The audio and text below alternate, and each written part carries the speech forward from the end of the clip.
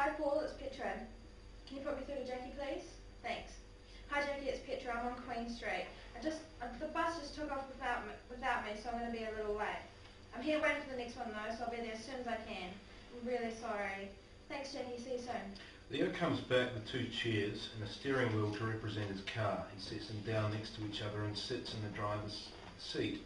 He honks the horn at Petra and beckons her over. She turns her back and ignores him. He mimes manually winding down the window and yells at her. I'm sorry I made you late. Come on, I'll give you a ride. Let me give you a ride to work. Where are you going? I don't want you to give me a ride to work. Please, just leave me alone. You've already ruined my day. Isn't that enough? Ruined your whole day. I don't mean to, honestly. Well, I didn't mean to be born a girl. But there you go. You can take my car if you want. You'll just give me your whole car. Well, not give it, but you can borrow it. You don't even know me though. What if I wreck it? Then it'll be my bad for making you late to work in the first place. Okay, I forgive you, but that doesn't mean I want to make friendly. Go on, just take it. Huh? I can't drive, but thanks. You can't drive? Who cannot drive in this day and age? Me? Yes, I'll teach you. No thanks. No, come on, it's easy. No, I really don't want to. Please, it's my way of making it up to you. She reluctantly gets in the car. Leo runs around the other side and gets in the passenger seat. Petra, meet Oscar. Oscar, this is Petra. Oscar? That's what I named him. After the Grouch. You know, from Sesame Street. Right. Some people have no appreciation. Okay, first check your mirrors. Make sure they're all right and you can see out of them. Now start the car. Put your foot on the brake. Which one's the brake? Are you serious? Not at all. Indicate. Check for traffic. Now take your foot off the brake and ease your foot onto the accelerator. That's it, nice and easy. You're doing it. See, not so bad, is it? I'm trying to concentrate and you're babbling unnecessarily. Okay, now slow down for the intersection. Watch out for the bus turning. Slow down for the bus. Slow down for the bus turning. You're freaking me out. I can't do this. Well, you have to do this until we get out of the traffic. You can't just sit here in the middle of the road. I don't want to drive anymore. You have to. Cars are beeping at you. I can't. Yes, you can, Petra. You can at least turn around, find a park. Just take your foot off the brake, ease it onto the accelerator, and do a U-turn. Pull over when you can. Oh, you're going to cry again, aren't you?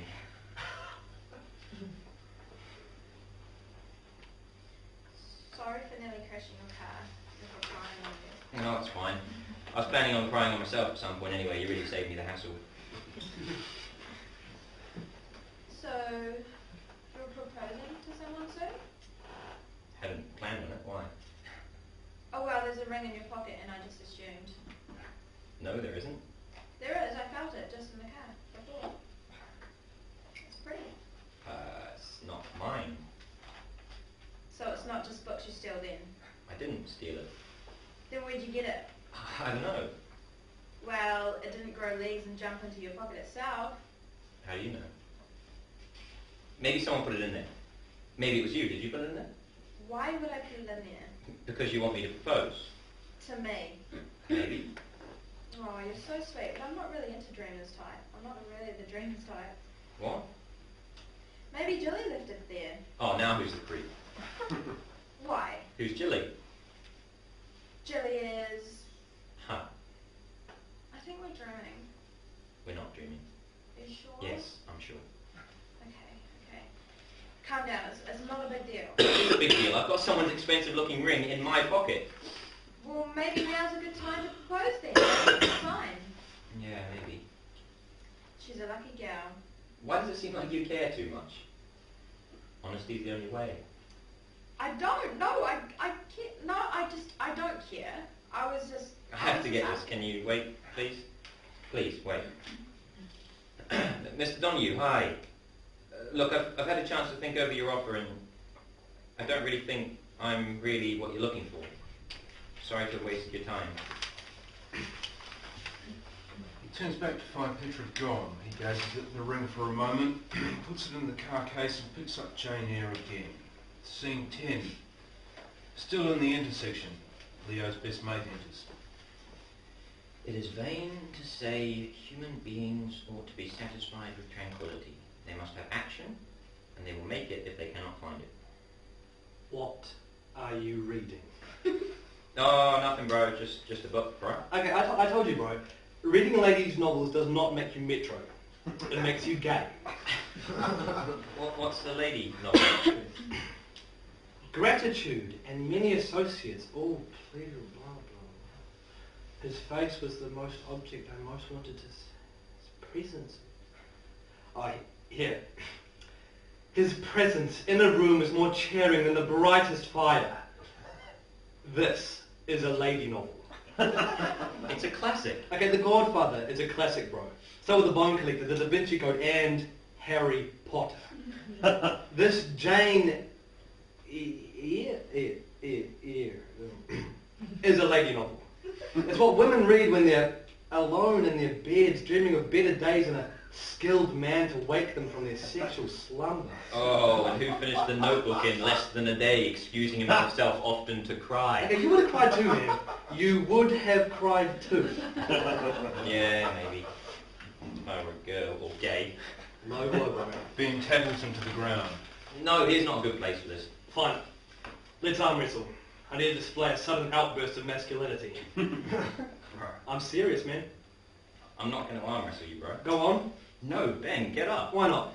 Scared you're going to lose? Okay, then. Okay. On the count of 3. Ready? Yeah. 1, 2, 3, go. Leo wins. Yes! Best of 3 then. Shit, bro, I won. No, best of 3 if you think you're so great. Okay, then. They go again. Ben wins. Yeah. Not such hot shit now, are you, Leonard? Still got one more to win, mate. Bring it. 1, 2, 3, go. It's a stalemate. They're both straining. Give up, man. You know I'm going to win. You give up. You're just trying to make me wuss out because you're about to wuss out. I'm not about to wuss out. I'm fine. I could do this all day.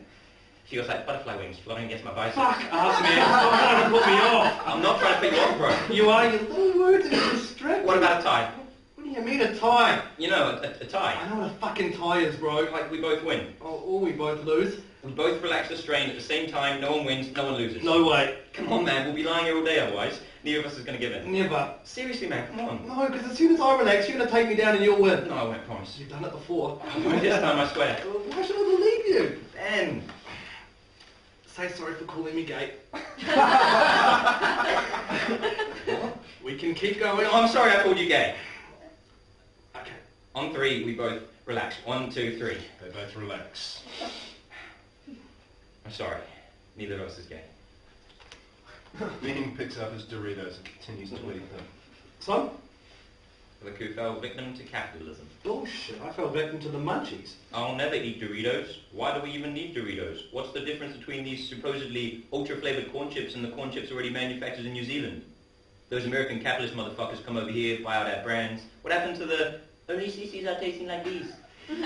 They got bought out and no longer exist. Thus, the need for new alternatives. And since this bag of alternatives didn't come out of my pocket, I'm happy to indulge. Hate me for it. I love you for it, bro. Gets more chips. Ben gives him a bag and takes out a small joint from his pocket and lights it. Oh, mean feet and ciggo weed. I feel oddly okay about this. Blazing right here. Yeah.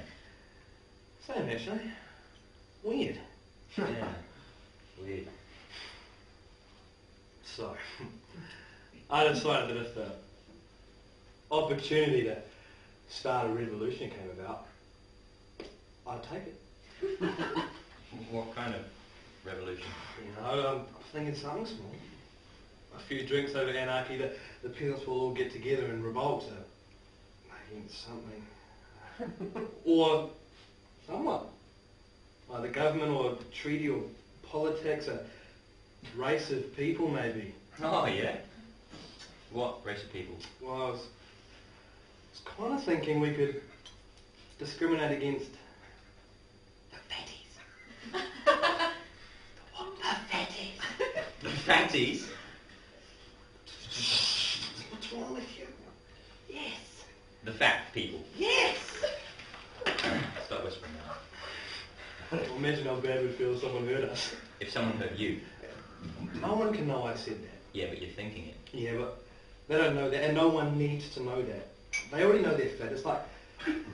It's like me handing a mirror to my next door neighbour and being like, hi there. I'm not sure if you're aware, but you're Asian. It's a bit obvious, isn't it? No one likes someone who states the obvious. Or someone who calls them fat. Exactly. You're still thinking it. You're right. Well, happens to the best of us, bro. We would know we are the best of us. Cheers to that. So can there be some we don't cull? Petties. Yeah. Haven't fully decided that we culled them yet. Why? Well, you know, there might be some hot ones we can say. Hot. Fat people. Yeah. Like, you know, Bronwyn Franklin, who worked at the baby shop across the road from Catcherville's. She can be pretty-ish when she does herself up, you know, for a really big person. For a hippo. Ben, Gillian? what brings you to this part of town? You mean the town part of town? I don't get it. Really? Catch you later, bro. Yeah, catch you later, bro. Whatever. Scene 11. What's his problem? I wish you'd be all good with them. I'd be all good with him if he were all good with me. Okay. What's wrong, baby? I just hate that you guys don't get along. You're really important to me. You're really important to me too. Yeah, but I don't think you realise, though, that Ben's really important to me too. More important than me. No. Well, no, it's not really like that. It's different kinds of important. I don't know if I can survive in this world without you. But you can survive without me. No, you're not listening to me, babe. Neither of you are more important, but you keep on with each other, and it's almost like if you hate him enough, eventually one of you's going to disappear, and that's just not going to happen. But that's not how it is. I know Ben's not going anywhere. So what's the problem? I don't know, he just grates on my last nerve. He's an idiot. He has stupid ideas, and the time you spend with him, you could be spending with me. I shouldn't have to fight so hard for your attention. You only fight with yourself. It's such a you thing.